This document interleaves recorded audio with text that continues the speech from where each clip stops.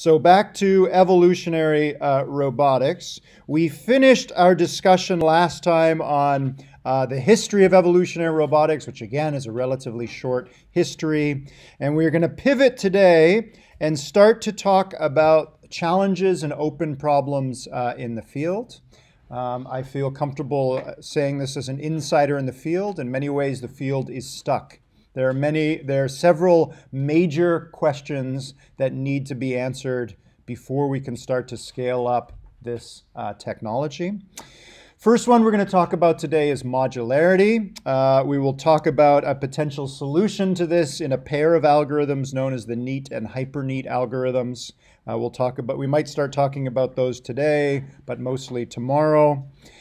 Next week, we will move on to another constellation of challenges which are collectively known as crossing the reality gap. As you probably figured out by now, your simulated robots, if I gave you a 3D printer and allowed you to print a physical version of one of your quadrupeds, it's probably not going to do in reality what you see it doing in simulation. How do we guarantee that what we evolve in simulation, if we were to figure out how to manufacture it in reality, will preserve those evolved traits in reality? There has been many potential solutions to this, but no one solution is satisfying yet. These are all sort of partial solutions to the problem. They come at the problem from very different directions, and we'll spend a couple weeks looking at some of those. And then we will finish our module on challenges by looking at crowdsourcing as a potential solution to scalability. Maybe one of the ways to scale up the automated design of robots is to have larger and larger numbers of human teachers that are creating fitness functions or influencing the robots using natural language. How would we go about building the infrastructure for that and allow larger and larger numbers of people to influence the evolution of our robot populations? Okay, so that's where we're headed. Let's start with, first of all, let's talk about the assignments. So graduate students, you're moving on to weekly report number 2, where you're starting to implement some of the increments towards your final project. And undergraduates, you're tackling, if you haven't started already, assignment 7, when you're going to be turning your serial hill climber into a parallel hill climber.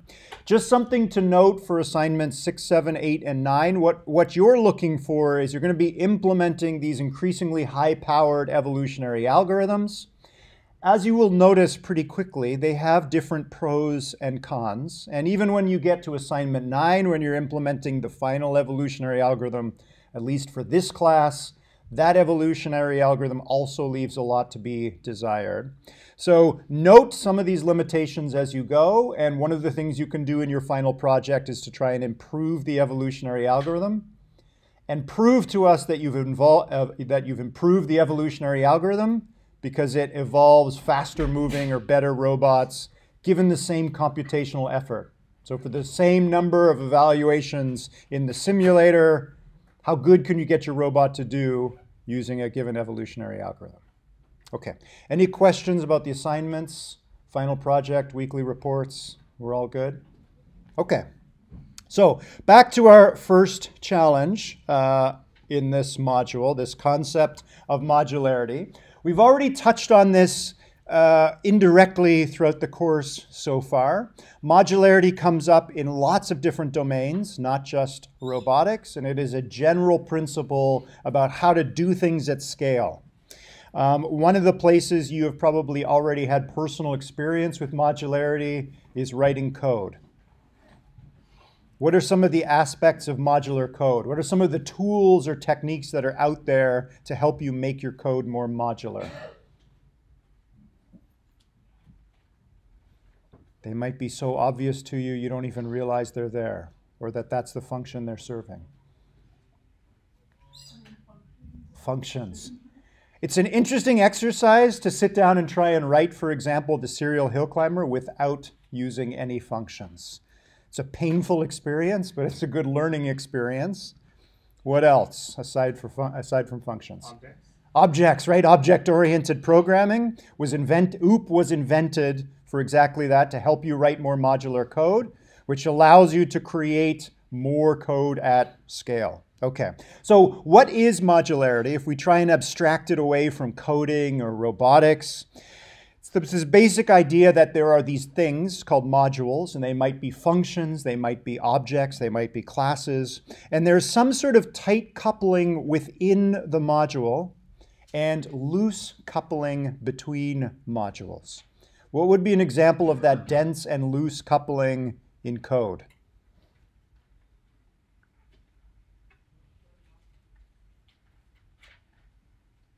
You can use objects and classes and functions, but misuse them so that you actually don't produce modular code.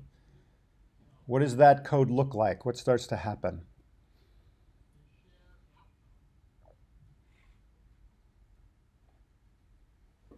No? One of the things you might learn if you take a class on object-oriented programming is making sure that the interface for the class or the object hides a lot of the internal detail. So you might define a class and it has a whole bunch of private methods or functions that call each other within an instance of that class, but that crosstalk is not seen by other objects that call and use that object. Objects communicate with one another usually using interfaces, which are usually known as the public or outward-facing methods or functions, and you hide a lot of the internal details in the class. If you create two separate classes and you create two instances of those classes and they're communicating amongst themselves more often than they're calling functions within themselves, you're going to end up having a lot of problem with your code because it is not modular.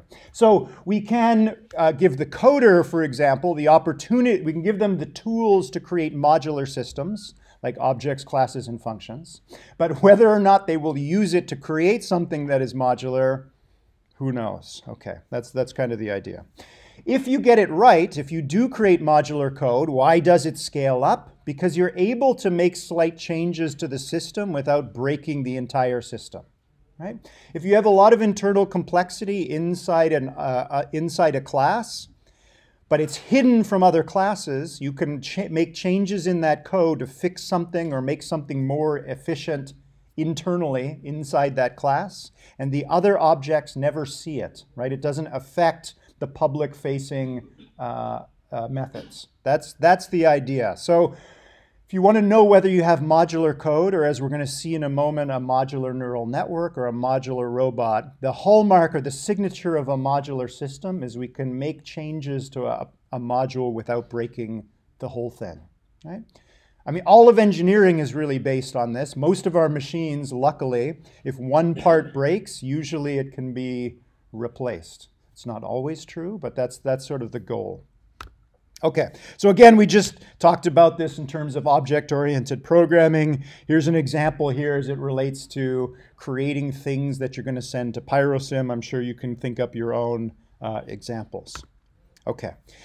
Before we go further, though, and we start to apply this to evolutionary robotics, we're going to distinguish between different kinds of modularity. There's a lot of different kinds of modularity out there. The easiest kind of modularity to think about is structural modularity, where you can actually point at different structures. Those are different modules.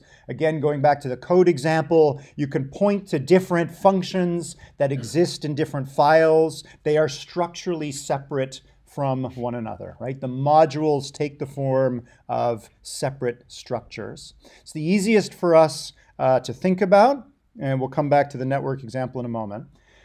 The other kind of modularity, which is less intuitive, is this idea of functional modularity, which is less intuitive, but it has the advantage of us being able to scale up the number of modules that exist in the system without having to increase the size of the system.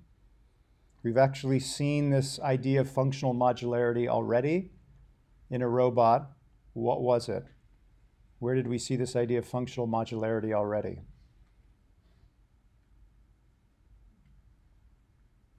This idea where we have one system, but that system can switch into different modes, and when it's in any one mode, it's exhibiting a particular module.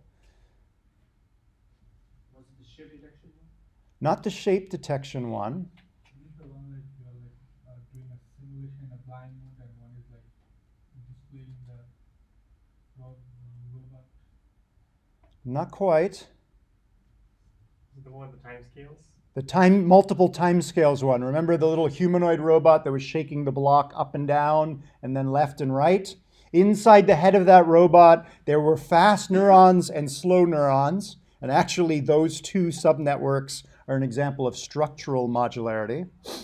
But the slow neurons could push the cluster of fast neurons into different patterns, right? And one of those patterns resulted in this motion, another pattern resulted in this motion, and so on. So if we just focus on the fast neurons in that humanoid robot example, that subnetwork was exhibiting functional modularity. It could be switched into different functions.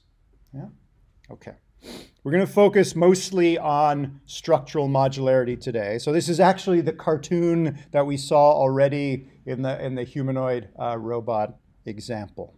Right? So the advantage of structural modularity, just as a reminder, is that it's easy for us to think about a brain that's made up of a bunch of small brains or small modules. Has the disadvantage, however, that as you have more and more modules, obviously the size of the overall system grows with the number of modules or the number of things that the system needs to do. The disadvantage of functional modularity is it's kind of harder for us to think about, which is usually a reminder that it's going to be harder for us to design such a thing. But it has the advantage that it scales better. We can stuff more stuff in without having to add more structure. So actually it does relate back to a point that was just made. This is also related to the anthropomorphic robot we saw, the arm that was distinguishing between the spheres and the ellipsoids, right? Where you had neuron 47 and 48, which in theory you should be able to pack more than two shapes into those two neurons. So yes, that would probably also count as an example of functional modularity. So far, so good? Any questions? No? Okay. Okay, so here's just a little cartoon example here of this in a simple neural network. So if we look at the case on the left here, we've got structural modularity. We have 6 neurons, and we have three modules here. There's dense connectivity between this module, dense connectivity between this module, and dense connectivity between this module, and just one or no connections between them. So it's still, even structural modularity, although it doesn't scale up super well, it helps a little bit. So you remember our discussion about neural networks. If we have n neurons, if we connect every neuron to every other neuron, including itself, it scales n squared, right, quadratically. But if we assume that we're not going to connect every neuron to every other neuron, which would produce a non-modular network, if we're going to cut some of the connections between these growing modules, we can grow a network that has more and more neurons, but at least the synapses, the number of synapses doesn't necessarily grow quadratically. So it can, even structural modularity can help damp down non-scalability. Okay. Functional modularity, of course, we could actually scale things up to more and more modules without adding any more neurons or synapses, period. In theory. Okay. Again, just as a reminder about the differences between these, but we're going to focus mostly on structural modularity today. Okay. So if we're going to try and bring this idea now into networks and robots, there are 3 options. One option is to forget about modularity altogether and just evolve a completely unconstrained system. For example, wire up every neuron to every other neuron and just let evolution assign the weights and hope for the best. Option B, we could build some modularity in. We could tell the evolutionary system, you have 6 neurons and 3 modules, and the modules are connected in this way, but evolution, you figure out the weights.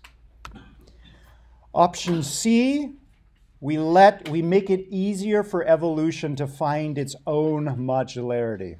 So in option C, which we're going to see in a moment, we're going to do kind of the equivalent of object-oriented programming. We're going to give evolution the tools to create modules, but we are not going to tell the system a priori what the modules are, right? So in object-oriented programming, you're given the tools of objects and classes and functions, but you're not told what the functions should be, right? You are free to create your own modules using those tools. We're going to see whether we can get evolution to do the same thing with networks and robots. So far, so good? Okay.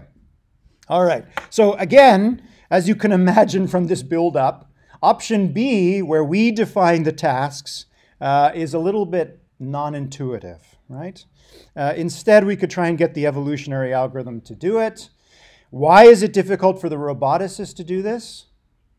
Because, as always, thinking about thinking is misleading, right? Okay. We and evolution may have very different ideas about what the appropriate modules are for a robot, given whatever we want the robot to do.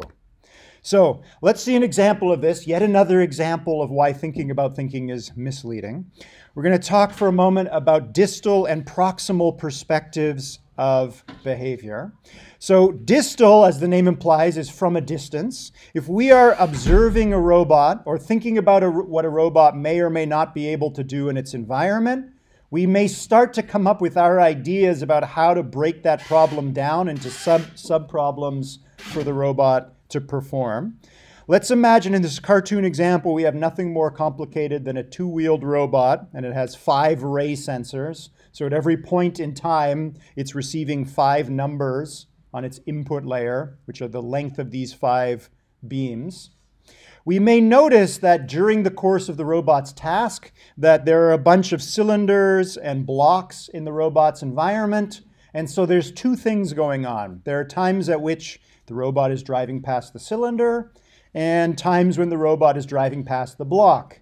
So we might start to create 2 subnetworks inside the robot's brain, one that it should use to deal with cylinders, and the other subnetwork that it should use to deal with blocks, right? We're already starting to impose structural modularity on this robot. And though our ideas about these 2 modules are coming from our distal stance, us standing back and watching the robot watch its environment, right?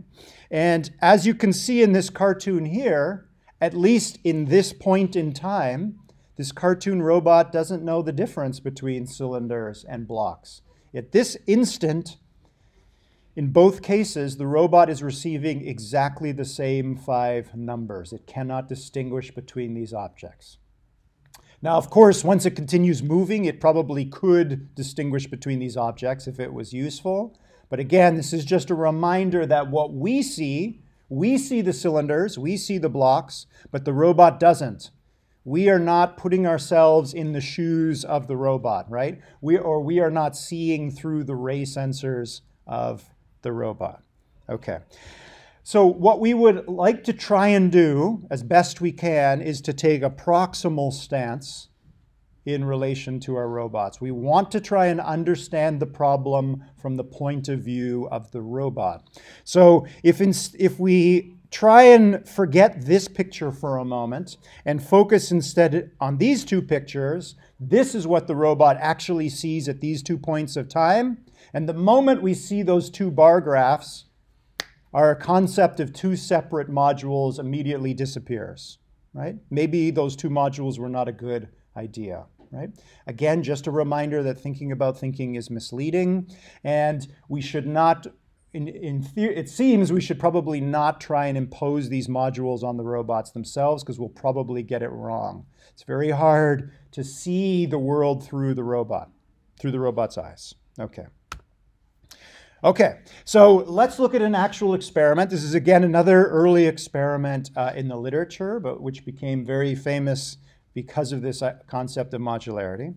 You might remember the little Kepler robot here. It's about the size of a hockey puck. It's got its 2 little wheels, and you can add stuff on top. In this case, they're adding on a gripper, and that gripper can close around a sugar cube, which you see in the photograph here. But in this actual experiment, they're going to put the Kepler robot in the arena, you see top left, and they're going to put little wooden cylinders, little wooden pegs inside the arena. The robot has to move around, find the peg, pick it up, drive to the edge of the arena, and drop the peg off over the wall of the arena, right? my very description of that task might already be influencing your thinking about the modules, right? Clearly, there are 4 separate behaviors here. Find peg, grab peg, take peg to wall, toss peg over wall, right? Seems obvious that there are these 4 separate modules. Okay. So hold on to that for a moment. Not too unfamiliar from what we've seen before. We've got a robot that has 4 motor neurons at the output layer. Let's start with the motors. So spinning the left motor, or spinning the left wheel, spinning the right wheel, and then a 3rd and 4th set of motor commands, which is object pickup and object release. So at any point, we'll see more details of that in a moment. But for the moment, those are the 4 things that the robot can do. It has 6 infrared sensors, which are basically 6 beams. Again, these are like ray sensors.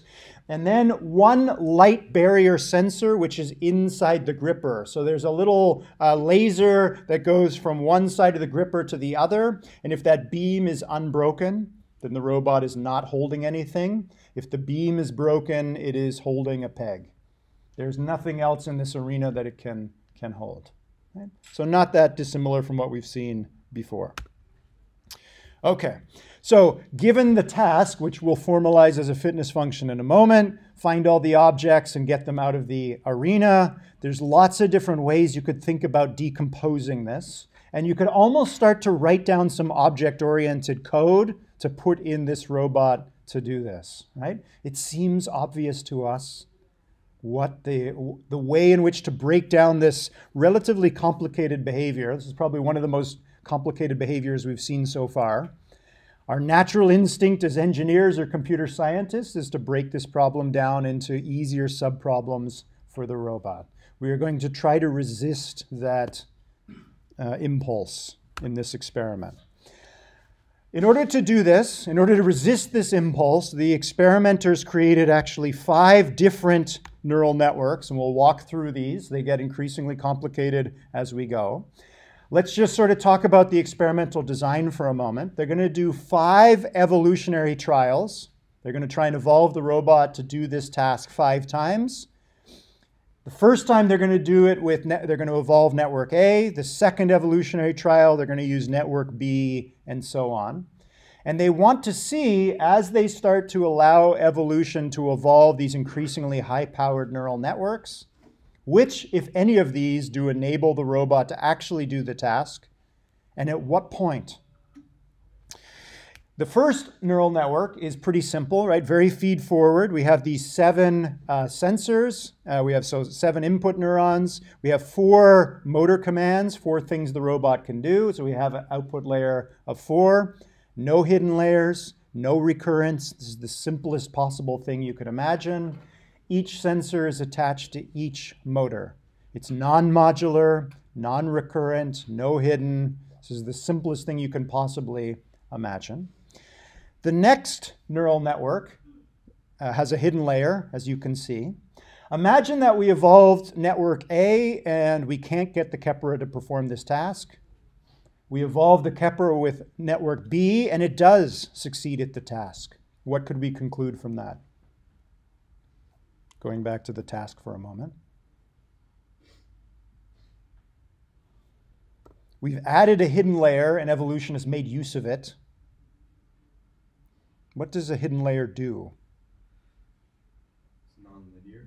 It allows a nonlinear transformation from what's coming in at the input layer to the output layer, right? Remember back to the AND, OR, and XOR functions that we created neural networks for?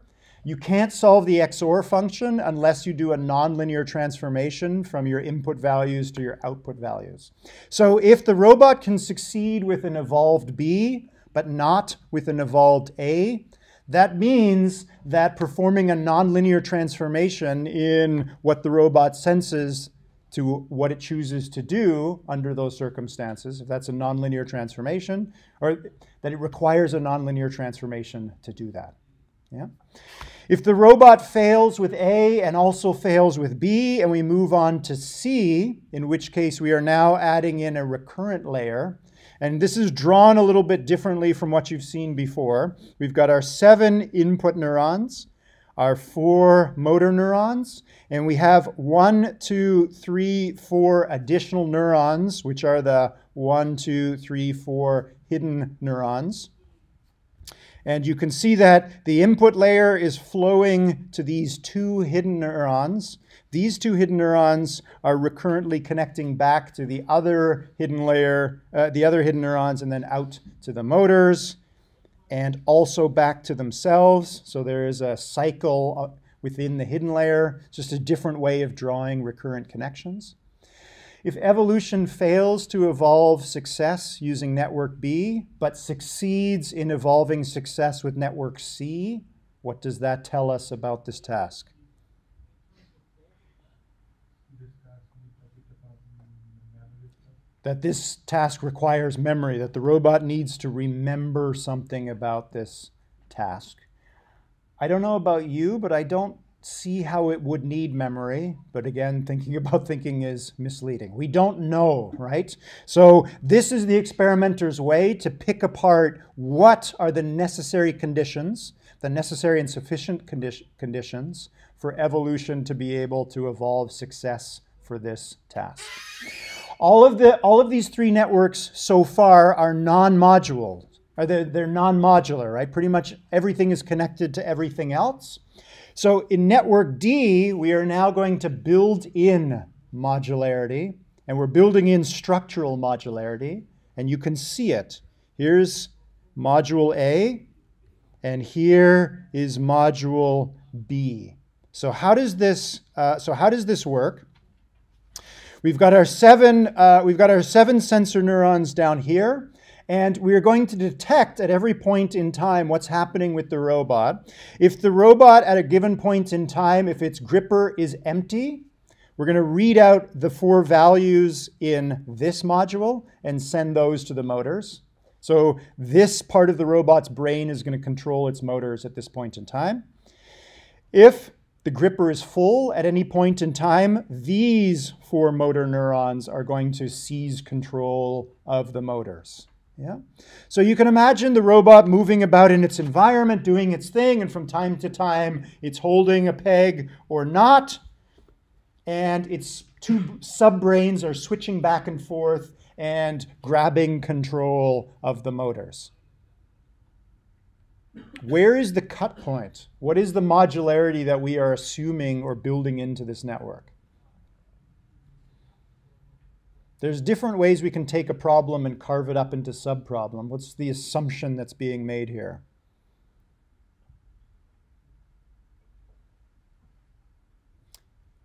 So we have 2 different modules here.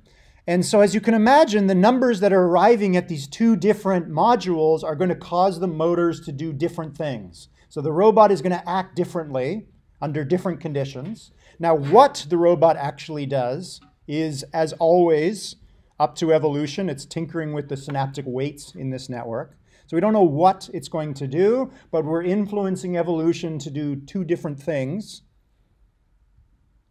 What is the cut point here? What are we deciding is the important feature about when you should be doing A or doing B?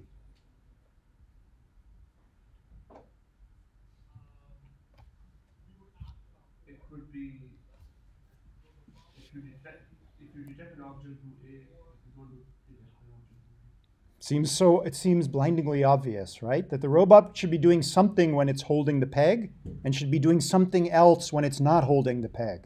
What exactly that should be in terms of the fine details of the motors, who knows, but it seems really obvious, right? So we think we are helping evolution here by helping it tune 2 different behaviors for 2 different circumstances, which would be hard or impossible for evolution to do in these cases because everything is connected to everything else, right? Remember our signature of modularity, which means we should be able to tinker with one part of a module without breaking the overall functionality of the system.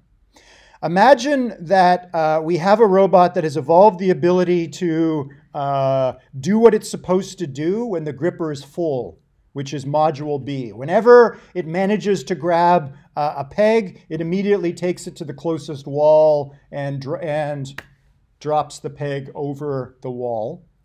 But it has a very hard time ever finding and grabbing a peg to begin with. It does it very rarely, but it's a very bad searcher. It has a hard time finding the peg.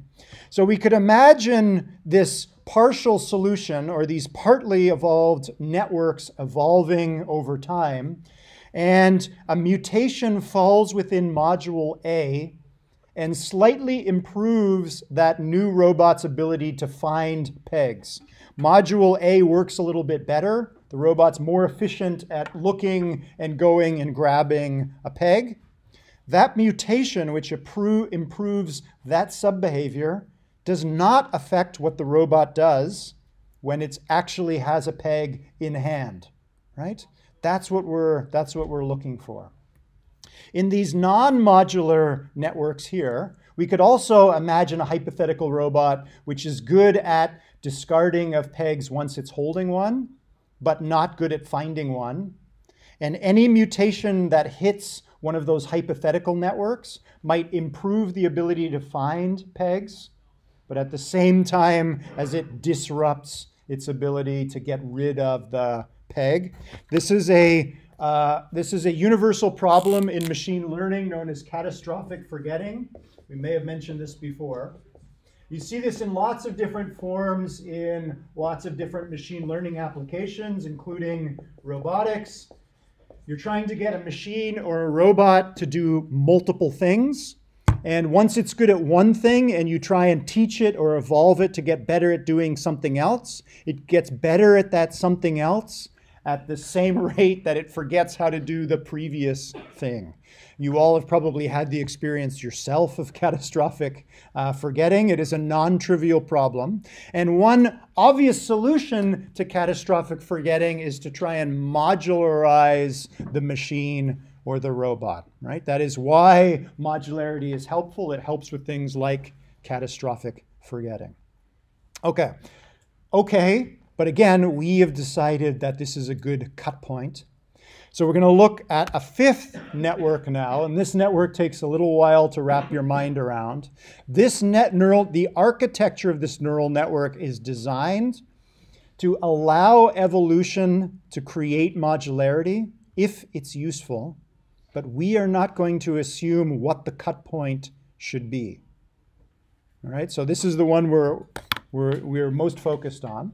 So let's start with the input layer, which still looks familiar. We have our 7 input neurons at the bottom layer here. And then you'll then notice there are 4 sets of 4 output neurons. The 4 groupings that you see here correspond to controlling the left motor, the right motor, the pickup behavior, and the release behavior. You should be a little confused at this point because it immediately looks like we're imposing structural modularity here. It looks like 1, 2, 3, 4 modules, right? Not quite. Okay. Let's look at just the first module, which is responsible for the left motor. You'll notice there are 2 black neurons here, and these are the selector neurons.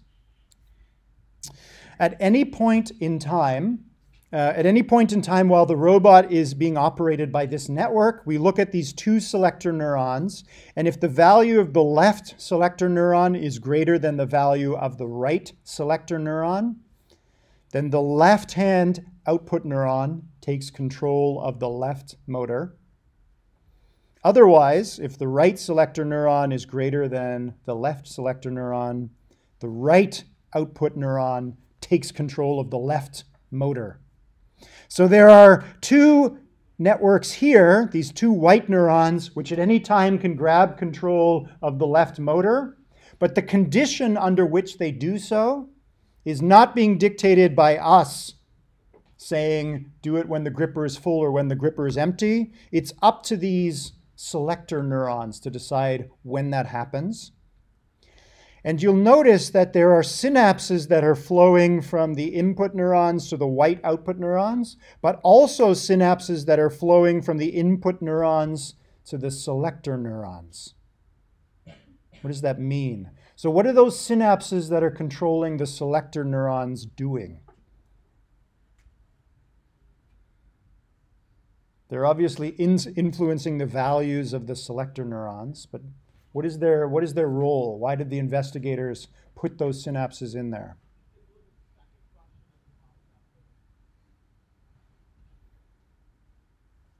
Let's go back to our example here, which is still somewhat intuitive. We could imagine that it's useful for the robot to do something when the gripper is full and something else when the gripper is empty. We've got 6 infrared sensors down here and the 7 light breaking sensor. These were European, so this is non-English, but it should be the light breaking sensor here. So imagine that this neuron here is 0 when the beam is unbroken inside the gripper and 1 when the beam is broken. There is a peg inside the gripper. There are synapses flowing from this neuron to the selector neurons. If evolution tinkers with the weights of these synapses, evolution could cause the output neurons to switch.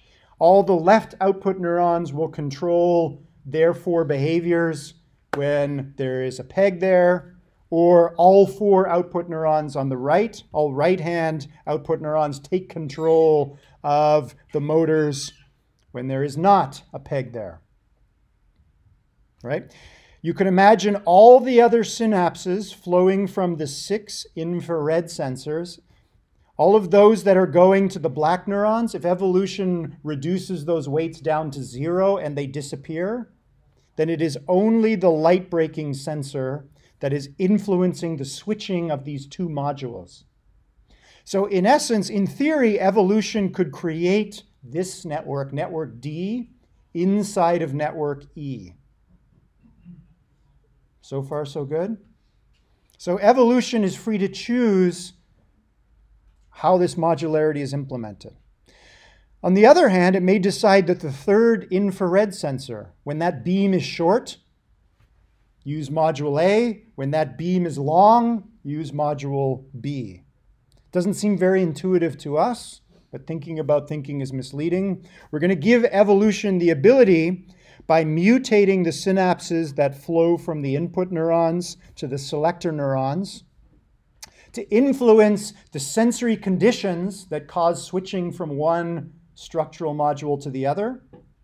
And by tinkering with the synapses that flow from the input layer to the output neurons, evolution is tinkering with what the robot actually does when this module is in charge of the left motor, or this module is in charge of the left motor, or this module is in charge of the right motor, or this module is in charge of the right motor, and so on.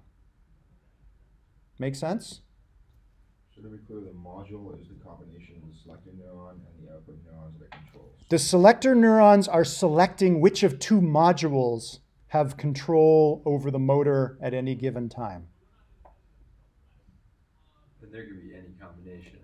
And there could be any combination of those. Yeah? So I think it's worthwhile, before we go on, to build up a little bit more intuition about network E.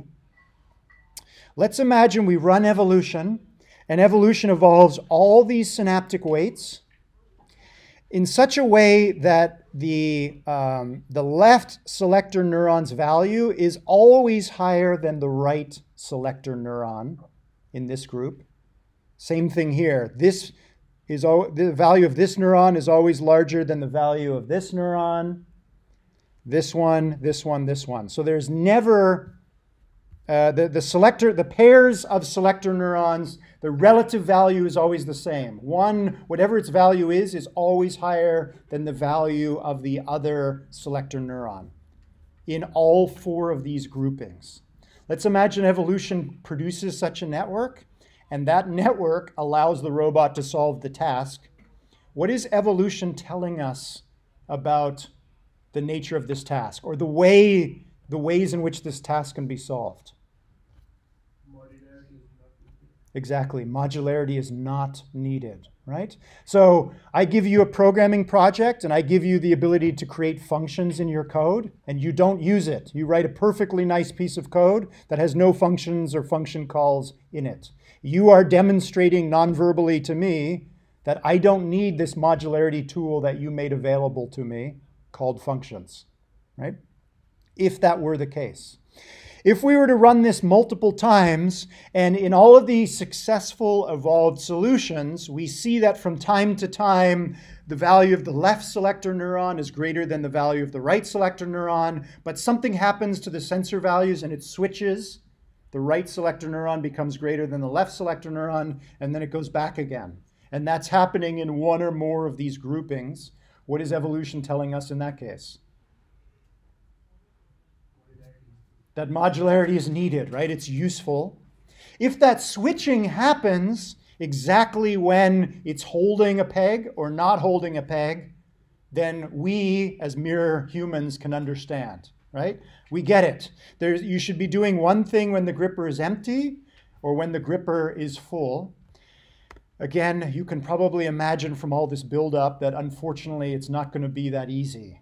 We are going to see in a moment that indeed the pairs of selector neurons do switch their relative values. Evolution is making use of modularity. And in the 11 years that I've taught this class, I still cannot figure out where the cut points are. So when they created this neural net, did they do it with just the purpose of training the robot and getting like a good neural net and good behavior out, or did they kind of do it with the purpose of figuring out how to further develop like a better fine-tuned neural net that they would then use as like their final product? Closer to your latter point. So the researchers obviously weren't really interested in cleaning up an arena. They're interested in this more basic science question, which is we as humans know that modularity is useful. Clearly it is very useful. But if we're going to evolve solutions, how do we best allow evolution to create modularity? Right? In biological evolution, Mother Nature has discovered modularity over and over and over again. What is some examples of modularity in nature? You are a living example of many, many different kinds of modularity. What are some of them? Physically speaking, we have like different organs that do different tasks. Absolutely, right? So if I were to point to a part of my body, it's not 30% stomach and 40% lung and 20% blood vessel. It's one of those things, right?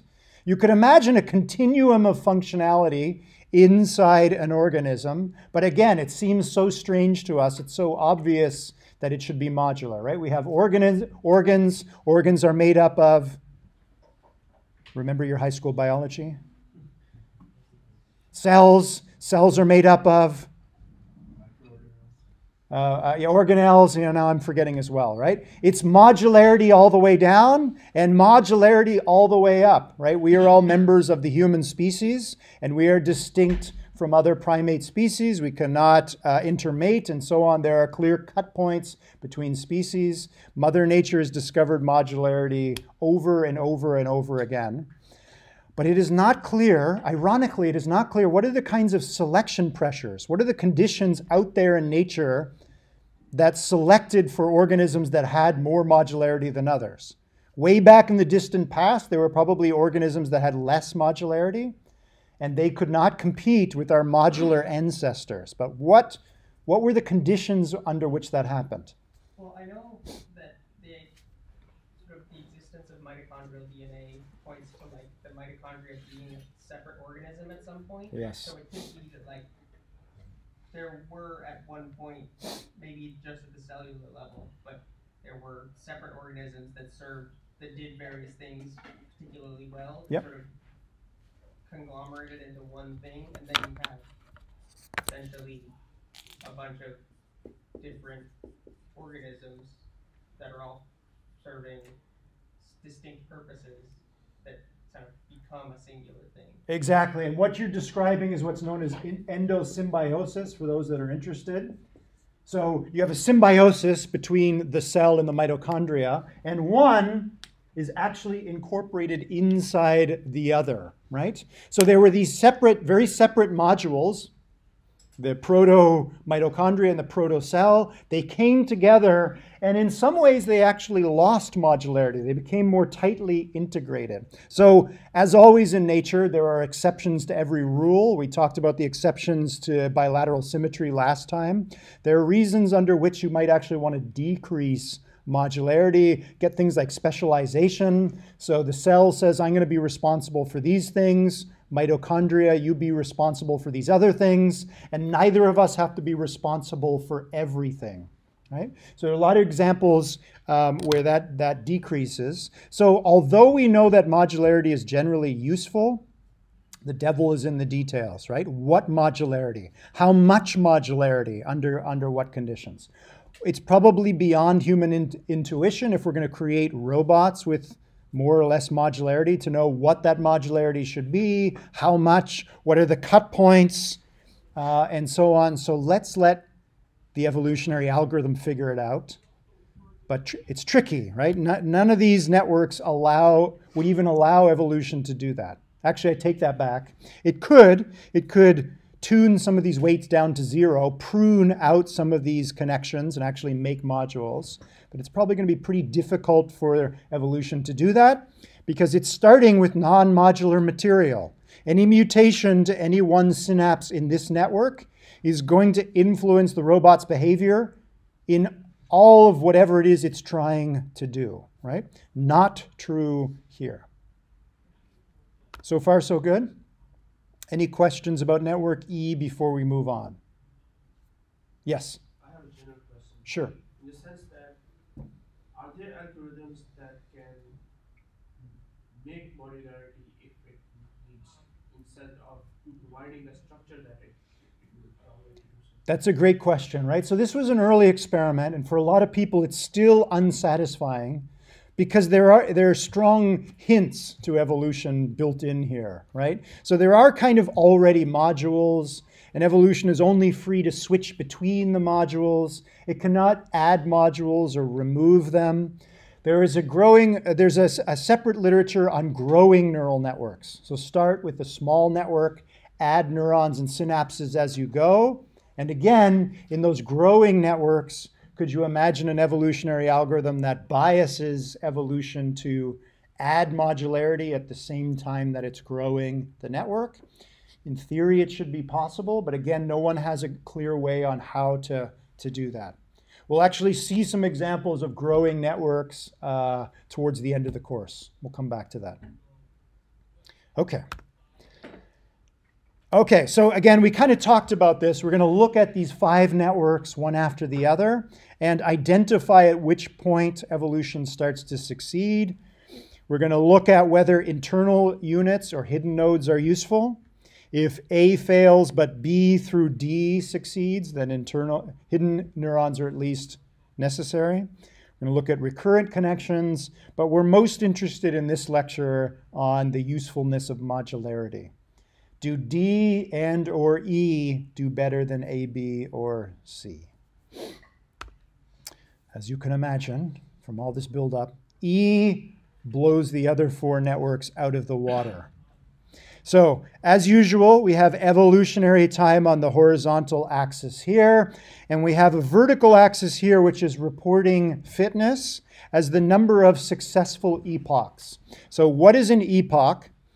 We're going to take each neural network controller, drop it into the robot, and we're going to evaluate the robot 15 times. We're going to put the robot at different positions and orientations in the arena, and we're going to allow that robot to act for 200 time steps in its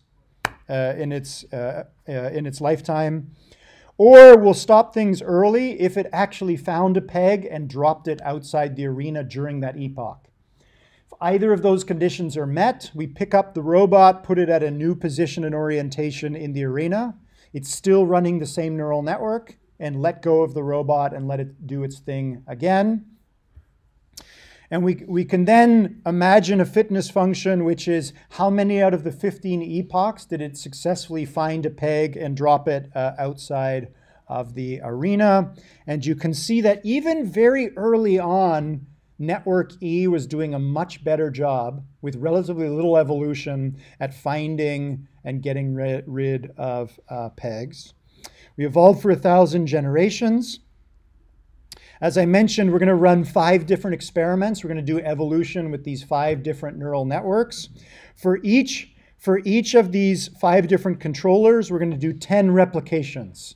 So a replication here just means we're going to run the evolutionary algorithm once with network A, go back and run the evolutionary algorithm again with network A. We're going to do that 10 times for each of the 5 networks, giving us a total of 50 evolutionary runs. And we can see that on average, E does much better than A through D. Okay, so the investigators, even early on in the field of evolutionary robotics, they're on the right track. They've been able to create something that allows evolution to create modularity and create modularity in its own way. Okay. We're going to look at one of these evolved network E's, and we're going to ask the question, first of all, when we crack it open in a moment, we're going to look inside. Turns out that, unfortunately, it does not seem to be putting the cut point where we might imagine it to be. It is not that there is one module that controls the motors when the gripper is empty and another one that controls the robot when the gripper is full. I'm going to try and summarize this verbally, and then we'll look at the actual data. In the case of one evolved controller, that controller had 2 states, or 2 different modules that evolved. So at least our job is a little bit easier. There aren't a whole bunch of modules. There's just 2. Only the right motor, this grouping, only in this grouping do the relative values of the selector neurons switch. So in this evolved network E, sometimes this output neuron is in charge of the right motor, and sometimes this neuron is in charge of the right motor.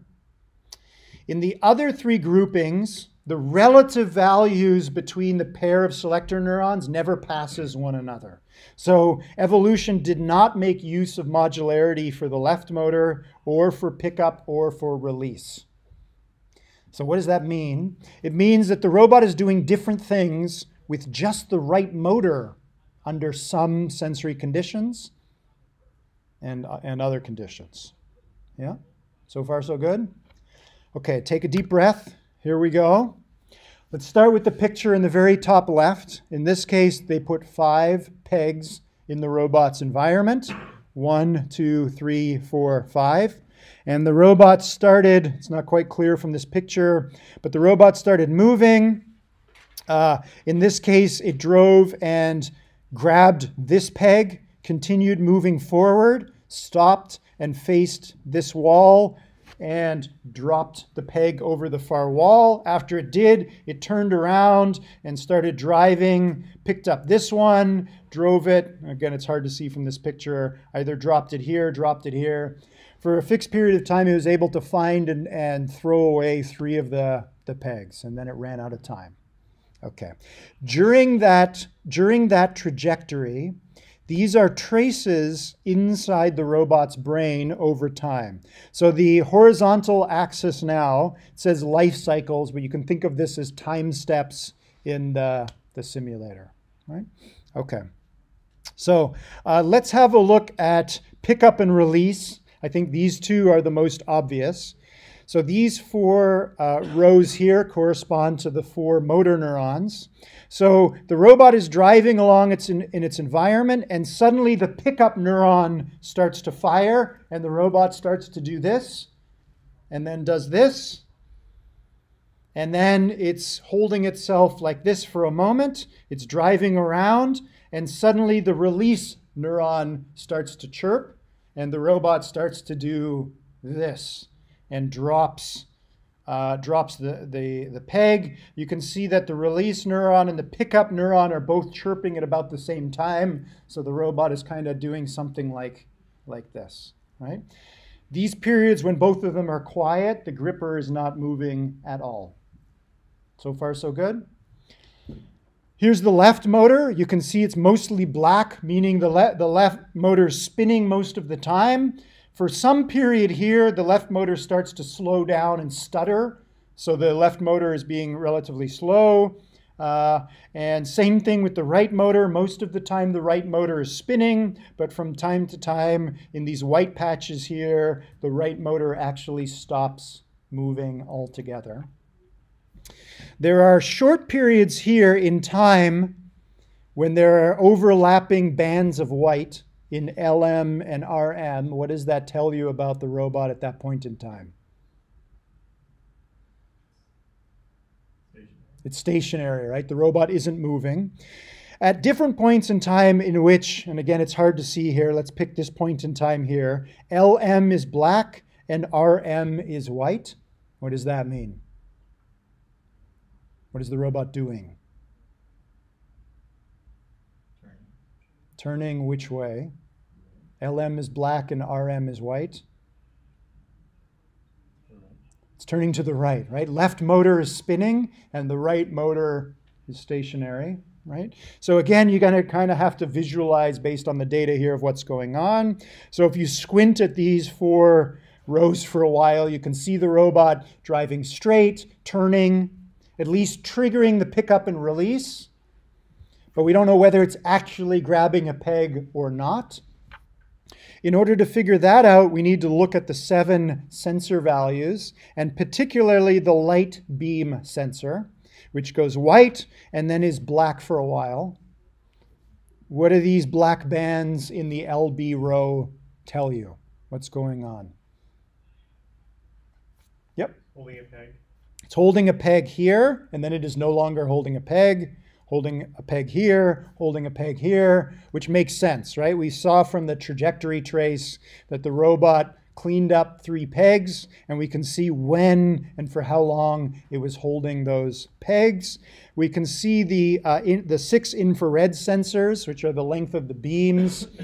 Most of the time they're quiet, meaning the beam is unbroken, but from time to time we see that the beams are being broken. What does this period tell you in here when almost all of the beams are firing? Or at least the center 3 of them are firing. What's happening at this time? It's when it's near a wall, right? So we know the robot is holding a peg, and then shortly before it drops it, you can see that the infrared sensors start to chirp, right? So this is starting to look like what we're looking for. The robot is carrying a peg, the wheels are turning, it sees a wall, and it is no longer holding the peg. It probably dropped the peg over the wall, right?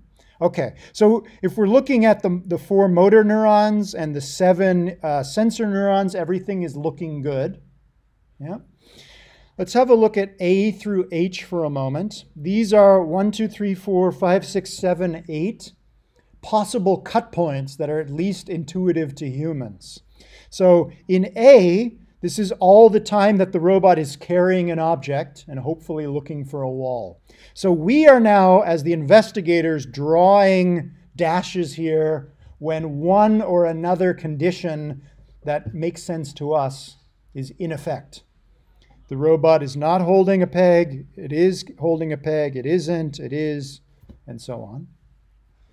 The gripper is empty, so the inverse of that. C is when does the robot see something? It could be looking at a peg, it could be looking at a wall. These are periods in which the eye sensors, the infrared sensors are chirping. Something is in the robot's field of view. That's a potential situation. E is just when it's looking at a peg. F is when it's approaching a wall, avoiding an object, avoiding a wall, and so on.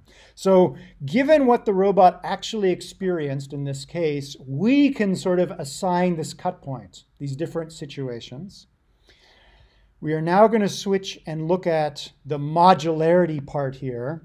And the modularity part corresponds to the 2 selector neurons controlling the right motor. Remember that this pair is going to switch relative values. Sometimes the left selector neuron is greater than the right selector neuron, or vice versa. So we're going to paint this modularity row here black when the left selector neuron is greater than the right selector neuron. We're going to paint it white when that is not the case. This is the actual switching of the robot between these different evolved modules. So now I want you to glance back and forth between the modularity row and rows A through H. Does the switching of the modularity match any of the human-designed cut points? Again, after years of staring at this figure, I can't see any correspondence. Wouldn't it be more useful to look at the selector neuron for the pickup? Remember that never happens. So for pickup, one of these two is always greater value than the other one. So evolution in this case never switched between two modules controlling the pickup behavior. So the pickup response seems to have nothing to do with the modularity, right? When it picks something up, it doesn't switch from one module to another. Whatever is happening is not that simple. Same with release. Same with release and same for the left motor. It's only the right motor. What is the condition here? What causes the robot to switch? What sensory state causes the robot to switch from one module to the other?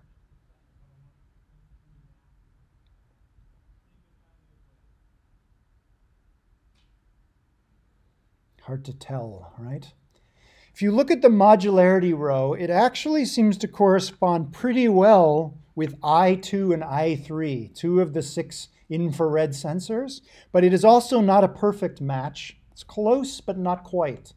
So there's something about I2 and I3 that's causing this robot's brain to do different things under something that I2 and I3 are reporting, but it's also a function of some of the other things that are happening. It's not obvious, right? So both good news and bad news here, right? We can get evolution to create modularity as that modularity is appropriate for the task from the point of view of the robot. So we avoid our thinking about thinking, which we know is misleading, but the end result, at least for now, is not something that is human interpretable. Usually, good coders, when they create modular code, they divide up their code into modules that make sense to other humans. If you read well-written code and you more or less understand the problem that code is trying to solve, it usually makes sense, right? Not so, at least in terms of evolutionary robotics. So again, kind of an open problem. Could we imagine a better approach where evolution still produces modules, but they are modules that make more sense to us? In other words, can evolution, quote unquote, explain to us how it is dividing up the problem? We know that it's dividing up the problem, just not how. Okay, I think we'll skip this one in the interest of time. We'll move on to this set of plots here. This is like we saw in the minimal cognition experiment. This is a visualization of just one evolved network E. It's the one we just talked about. We played back, the investigators put that network E back into the robot and evaluated the robot many, many, many times. How did they do that? They took the robot and they put it near the wall with an empty gripper. And the horizontal axis here, the vertical axis here is how far the robot was placed from the wall. So they put the robot close to the wall, further away from the wall, further away from the wall, further away from the wall. The horizontal axis corresponds to the angle of the robot relative to the wall. So 0 is the robot is facing the wall. 180 degrees is the robot is facing with its gripper away from the wall. So each pixel in this panel corresponds to a particular position and orientation of the robot relative to the wall. So far, so good. Second panel is they did exactly the same thing. They put the robot at all those positions and orientations, but in this case, they gave it a peg. It started by holding a peg. They did the same thing. They put the robot back into the arena in different positions and orientations, but in this case, positions and orientations relative to a cylinder or a peg with its gripper empty. Fourth case, again, they put the robot close or far, head on or head away from a cylinder, and it's already holding another cylinder. So they're going to really look at the generality of this neural network. How well does the robot do with this network under a vast number of conditions? Each condition, remember, is a pixel, and they're then going to color the pixel. White is the robot did nothing. It neither tried to pick up or release. The black pixel, the robot triggered the pickup behavior. The gray pixel triggered the release behavior. How did the robot do? Let's just focus on these 4 cases for now.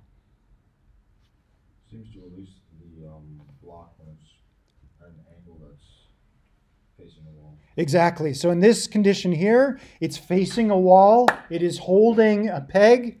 And the gray says there are many cases where it triggers the drop behavior.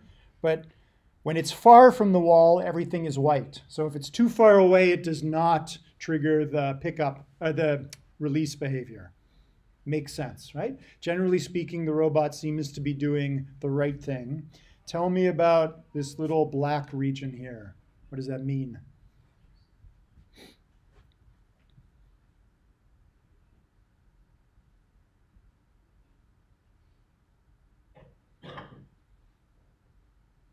Yep. First of all, I can't quite see, but is it a little offset from 0? It is a little offset from 0, just a little bit to the right. Yep. So it's like this small angle between 0 and maybe like 10, I don't know. Yep. Where it is unable to drop it. This is not dropping. Oh. Black is pickup. Oh, where it's unable to pick it up. Okay. Yeah. So if it's facing the object, it's very close to the object, and it's almost head on, it does not trigger the pickup behavior.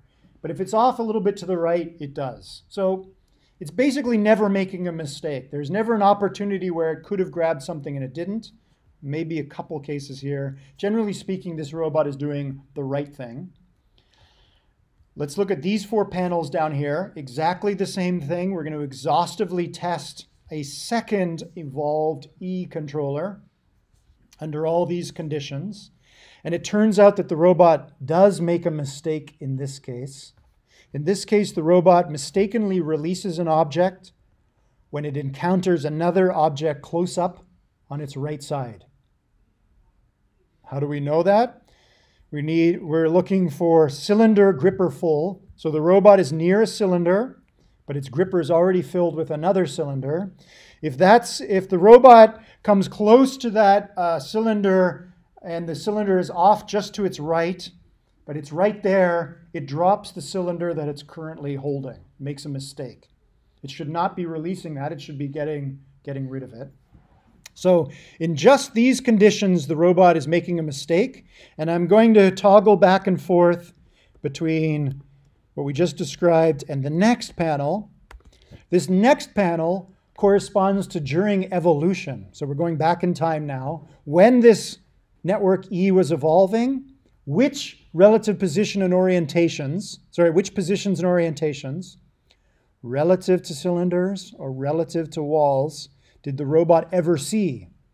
If it saw those conditions, we put a black pixel there. If it never experienced that situation during evolution, we leave that pixel white. Why did the robot make a mistake?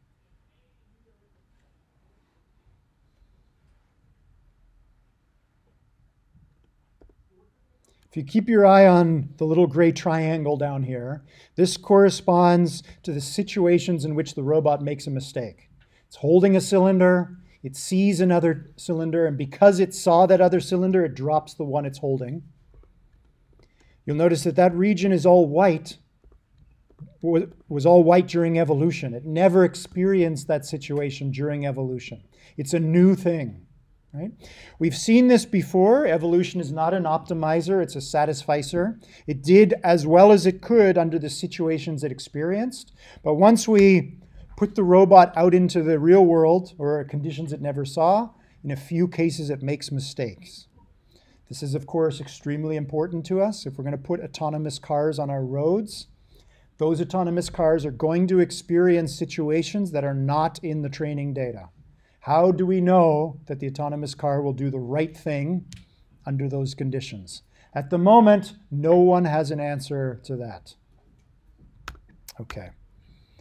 Okay, so what did we learn from this experiment? We learned several things.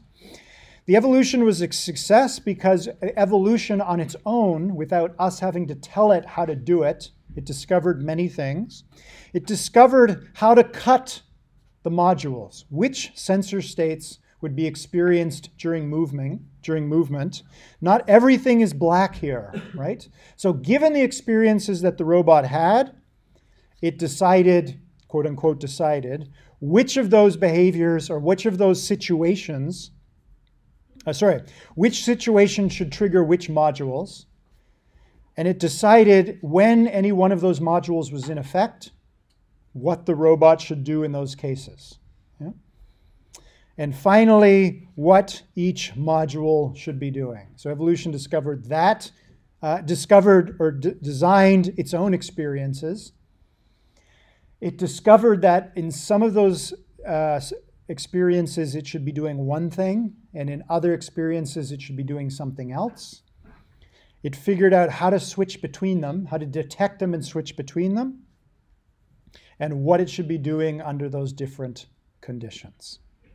Great, except of course it's completely unintelligible to us. Okay. Okay. I will leave you to finish taking notes on that. We finished a couple minutes early